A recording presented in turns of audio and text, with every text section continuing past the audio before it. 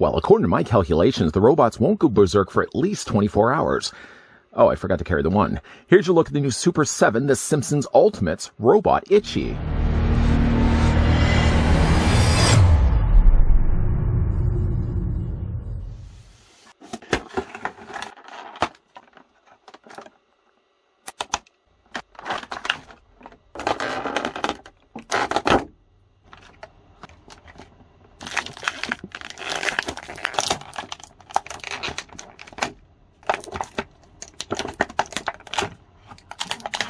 Inspired by the Itchy and Scratchy Land episode of The Simpsons, this made-to-order 7-inch scale fully articulated Ultimates figure of Robot Itchy comes with an ample selection of accessories for loads of theme park fun.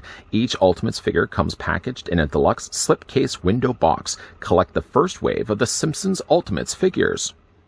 Man, if this is happening here, I'd hate to see what's going on right now at Euro Itchy and Scratchy Land. Before we get a closer look, though, at Robotic Itchy, let's grab the tape measure just to see how tall the figure stands. And if you guys are interested, get not only Robot Itchy, but the rest of the first wave of the Simpsons characters. I, in fact, did find this one over on Entertainment Earth's website. I'll provide the links down below to the video description.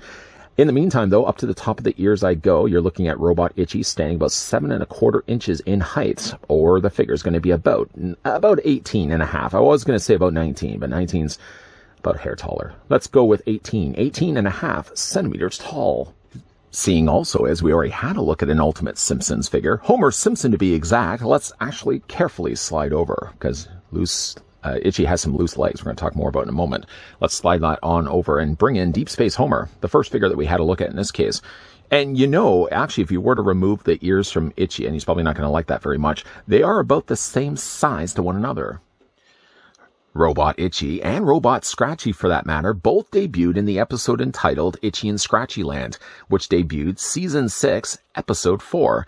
It was always funny because I thought that Itchy and Scratchy Land would have been like Season 3, Season 4, but no, in fact, it was Season 6. Debuted also October 2nd, 1994. How many of you were around in 1994? I'm putting my hand up right now behind the camera. Anyways, though, for Robot Itchy, the figure comes included with quite a lot of accessories. The problem is, though, the figure has a tough time holding many of the accessories that we're going to talk about right now. First, the figure comes included with the drum. Funny enough, as you can see, he's beating the side faces of Scratchy. I don't think there is an actual Itchy drum. Of course, we are going to be looking at Robotic Itchy or Robotic Scratchy in the upcoming review, so we'll definitely check the drums on those. But some nice coloring done here. You can see there's Scratchy's face on the one side. It's the same image, in fact, that's on the other side. Got a nice gold trim on both the sides and some nice banding of gold in the middle. This does fit over its head, although you can't put it over top of the Itchy head right now because obviously the head's going to be in the way. You're going to have to remove the head first. Why don't we do that? Let's go ahead and take the body. And first, the thing we'll do is decapitate the head. You may think it's going to be a lot harder to do, especially with the fact that things like ears and hair and even like the buck teeth here on the front are things that could potentially break. You wouldn't be wrong either, but you just easily pop that head off a very small ball joint. Then from there, you can go ahead and take yourself the drum, just fit it over top of the body like this. Then you can go ahead and put the head back into place.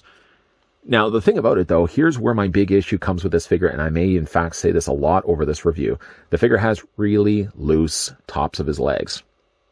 Now, you can get him straight, but I have to actually find myself balancing him a little bit, because everything you're going to be putting on the figure means he's going to be front-heavy.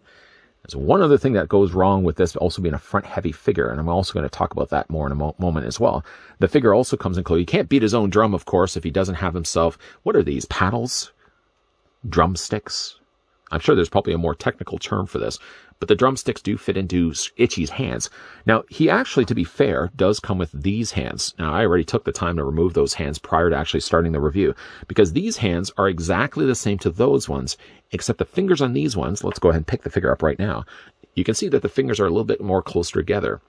And I actually have noticed that his hand doesn't really work at all with any of the accessories. So I think they probably could have saved themselves some of the plastic and just left these hands off altogether and given us a closer grip hand instead.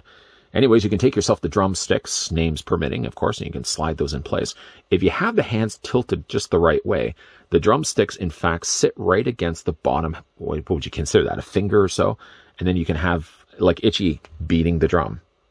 Now, again, the problem with this, though, is the figure is now very front heavy, and it's putting a lot of the stress on the tops of the thighs. My biggest issue then with this figure.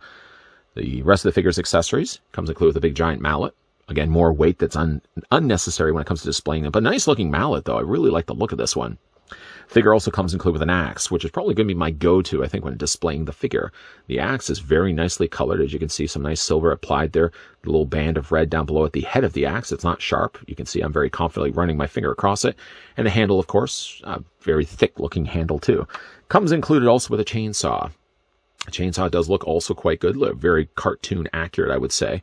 And then finally comes included with a Tommy gun. Another strong contender for something I'm going to be displaying along with the figure. But again, like all the problems with this figure rely on the issue being the loose legs. Now, the legs, this leg is actually the loosest of the two.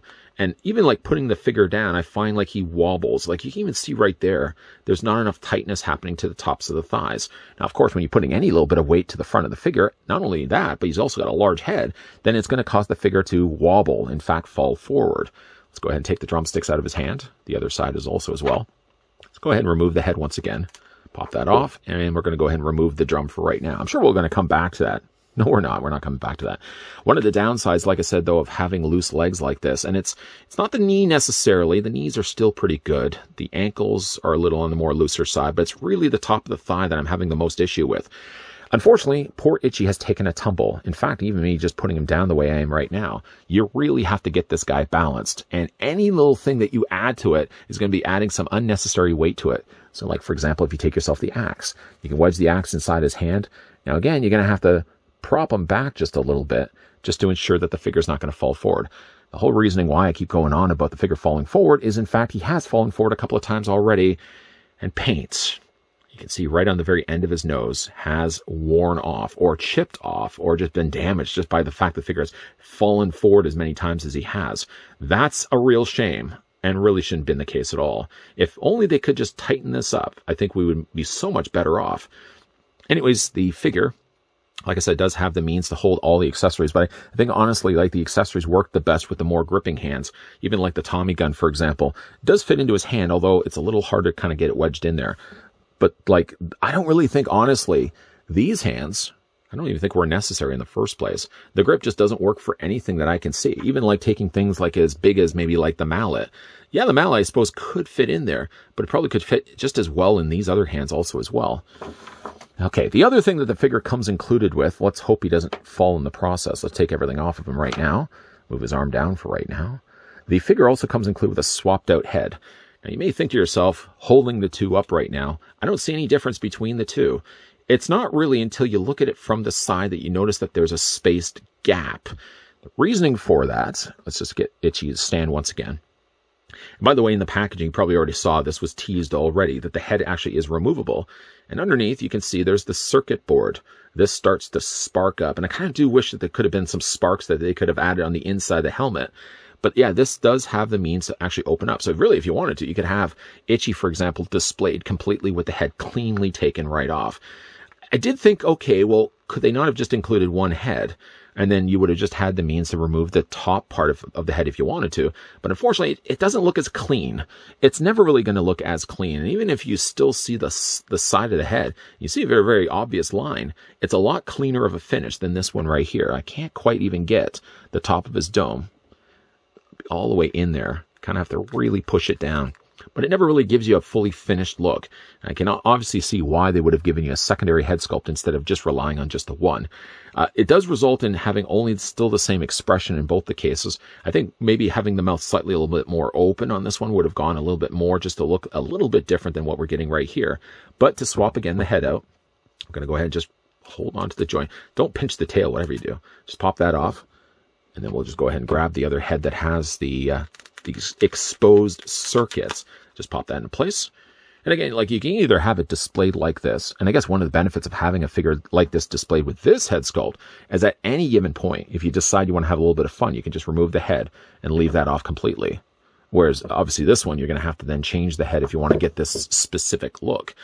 I love the little attentions to detail that they add in there. Like even the wires alone, really nicely colored. You got some pinks, some blues, some reds in there as well. A little bit of circuitry, a little bit of sparking would have gone a long way also as well. Let's go ahead and, do I want to leave this head back on? I know I'm eventually going to get to the articulation. By the way, there's the inside of the head, by the way. You know what? I think I might just change the head, because I know myself. I know I'm going to be looking at the articulation on this figure shortly enough, and I know eventually I'm just going to want to take the head off anyways. So let's just pop that off. A lot of creaking, a lot of squeaking, not the things you really want to have go along with a figure. Then go ahead and pop this back into place. There we go. Ironically enough, though, when it comes to the articulation on the figure, I'm just going to take a detour for a second here before we look at the rest of the features. The articulation on the head, the neck is actually hinged on the side rather than front or back. So you can't have it sort of looking like it's short-circuiting as opposed to having the head moving up and down. You probably wouldn't be able to move the head up and down anyways too much. So that's probably one of the reasons why they decided to have the hinge joint on the side of the neck rather than the front or the back. Anyways, though, for the rest of the detailing on the figure, though, I'm a little disappointed still that a little bit of paint chipped on the front. Again, you've got those mad eyes done nicely, very nicely in red. You got the buck teeth there on Itchy being painted nicely in a silver. Some black on the inside of the mouth gives you a little more of a darker recessed area. And again, like the colors, you've got some nice additional grayish blue added there for the ears that match the colors also there for his nose. As for the rest of the body, still you have that same sort of bluish gray added there for the arms. The hands, sort of these Mickey Mouse style of hands that they have. Again, I don't understand why they had to give you these hands and then another pair of hands. These hands do fine the work for everything. Everything. You got some nice painted in rivets there done in nicely in silver. Very skinny legs, though. Very skinny legs, like the episode. And again, you've got the tail as well, which has some really nice articulation. Really, I was not expecting this. I thought like the tail would have been just permanently posed, but yeah, you can actually rotate the tail. Now, for the articulation on this guy, here's my only issue, and kind of question the idea that they would have gone with Robot Itchy and Scratchy for the first wave. But my issue really stems more from the idea of the looseness on the tops of the legs. Anyways, for the articulation, the head does rotate all the way around. Now, normally you would expect the head to go up and down like this. Not this time around, though, Jack. You can actually hinge the head back and forth. Too far of a hinge, though, you end up popping the head off the peg. So you're just going to have to pop that back into place. The arms do rotate all the way around. You're going to obviously hit the ears there of Itchy, but they do rotate all the way around. You can also hinge them also out as well. Not quite, I wouldn't say not quite 90, just a little less than 90, in fact. The arms do rotate all the way around. There's a single hinge joint in the elbow. There's also a single hinge joint in the hands. You can also move those back and forth also as well. The waist does rotate. Just be careful that you're not hitting the tail along the way. This rotates, I wouldn't say all the way around. It sort of hits a point where it tells you can't go any further, but it does rotate fairly good, in fact. Again, when the legs are loose. Not super loose. I mean, I can probably go in there and even fix this. But the legs just being single posts just basically means that already out of the box, these have already gotten so loose that even just for him to hold the drum, anything weight further forward than him, like he wobbles too far forward, he wobbles too far back. There is, to be fair, peg holes in the undersides of his feet, but like Super 7 isn't packing any of these figures with display stands, so you really can't use. Yes, you probably could use another display stand from another company, but to put peg holes in there seems like it's a tease that they didn't put a display stand with the figure in the first place. Anyways, the legs go forward, the legs go back. They don't hinge out. There's only just a single hinge. Knees also are loose, so they shouldn't be loose getting them out of the box, but there's a single hinge joint and they're loose, and the feet are also loose. The things that you don't really want this figure to have for looseness are the very thing that's going to keep this figure falling over.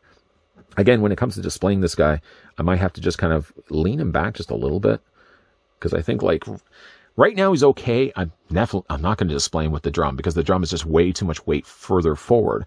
I might maybe go with some of the lighter accessories, like for example, I might go with the axe, maybe have it displayed in his hand, or maybe even go with the Tommy gun. But I like the look of the figure, even though I'm still questioning why we have to get an Itchy and a Robot Itchy and Robot Scratchy in a very first wave of the Simpsons Ultimates. These guys should have been left for a later wave. But my bigger issue really is, while it's a nice looking design character, painted very well also as well. Plastic's pretty good on him too. I really don't have a problem. I should say I really have a big problem when it comes to the way they've got the looseness in the legs. I mean, I could certainly see if I've had this figure on the shelf for a while, but the fact I've only literally had this guy in the box for about an hour, maybe about 2 hours, he should not have as much looseness as he already has. He's fine when he stands on his own, but the moment you start to stand him with any of the accessories that he comes included with is when poor Itchy, robot or otherwise, is going to take a fall. Just sneaking a peek at Robot Scratchy. The other figure I did end up picking up over on Entertainment Earth's website. And sure enough, the figure doesn't come included with a drum. So Itchy seems to be the only one of the two robots that does actually come included with a drum. They, though, funny enough, do share a lot of the accessories. I noticed inside the packaging for that we will be looking at in the upcoming review. It does come included with the same axe, the mallet, and the Tommy gun. But also Scratchy comes included with a couple of other things, like the tiny little robotic axe. Definitely going to be looking forward to having a look at in his own dedicated review. Now, the thing about this figure is, as good as it may be, it does have some problems when it comes to the legs. I'm sure I've very overly explained that over the course of this review, that he does have looseness, not only in the tops of the thighs, but I've also noticed as well, as you probably already saw, some looseness starting to develop in knees. That shouldn't be the case at all. You could chalk it up to the design that they went with. You could also chalk it up to the designing of the character from the cartoon. Sure, it's fine to animate a character that probably has no plan to ever be released as a toy until now, but now you've got, of course, the problems on the hands of Super 7 to try to deliver a character that looks exactly like the cartoon while still making it a durable enough figure. It succeeds at least in one of them. It makes very cartoon-looking Robot Itchy. It fails, unfortunately, in one by continuing over the design of that character, and as a resulting of it, having to give it very loose types of joints in the knees and the tops of the thighs. He stands fine for right now with an axe in his hand. I dare not even put the mallet in his hand. The mallet would be the heaviest of all the accessories, and poor Scratchy would already be falling down a lot more than he has. And unfortunately, one casualty of the head falling forward like this, it's not this head, but the defaulted head has already had the chip paint on the front of its nose. So you want to be careful when it comes to these figures being displayed. The way that they are painted, the paint seems, at least from the few tumbles that this guy has taken, the paint seems pretty easy to come off, so you will want to be definitely careful. But what do you guys think, though, of Robot Itchy? Let me know down below in the comment section. Is this a figure that you would even venture out to pick up in the first place? Or are you maybe holding off for certain characters from these waves? Because as I did mention when we looked at Deep Space Homer, sort of questionable some of the choices that they went with. Mo is funny enough, is the more normal of all the figures that we get from the first wave, which we will be looking at in the upcoming review. I might even just take a gap, a break in between the two Robot Itchy and Scratchy. Might look at Mo maybe next, and then we'll look at Robot Scratchy. Like I said, give you guys a little bit of break.